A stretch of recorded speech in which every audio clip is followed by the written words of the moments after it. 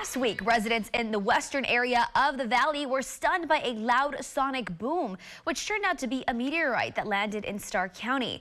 Now, a pair of scientists who call themselves, quote, a nerd couple, found what was left of the meteorite. Our digital content producer, Stephen Mossel, spoke to them exclusively about their discovery, and our Adam Cardona brings us the story.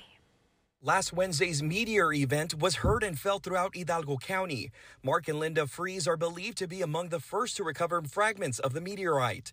Mark is the cosmic dust curator for NASA. Linda is a science writer for the Department of Earth, Environmental and Planetary Sciences at Rice University. We have a blast with it. I mean, this is we're like married nerd couple. After learning about the meteor event, they were on the road headed for the valley.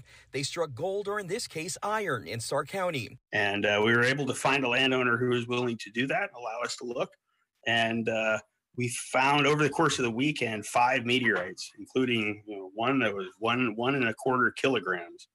And we're able to also get a small piece that was about 20 grams that will be sent to a repository. NASA confirmed a 1,000-pound meteoroid made entry near McAllen, and fragments did reach the ground in Starr County. So they have a shape that is obviously modified by their atmospheric passage and by the fact that they have been essentially melting by friction. Their cosmic velocity as it's passing through Earth's atmosphere causes the outside of it essentially to melt and ionize. When photos of the meteorite recovery began to surface, many took to social media to ask where the crater was. Mark says there were some misconceptions about how much reached the ground. When it hit the top of the atmosphere, then easily 90% of that rock is going to be just totally vaporized by the bright incandescent fireball that you see. And what actually reaches the ground are a bunch of fragments. The Fries say there's a large volume of fragments left behind that will likely be found for years to come.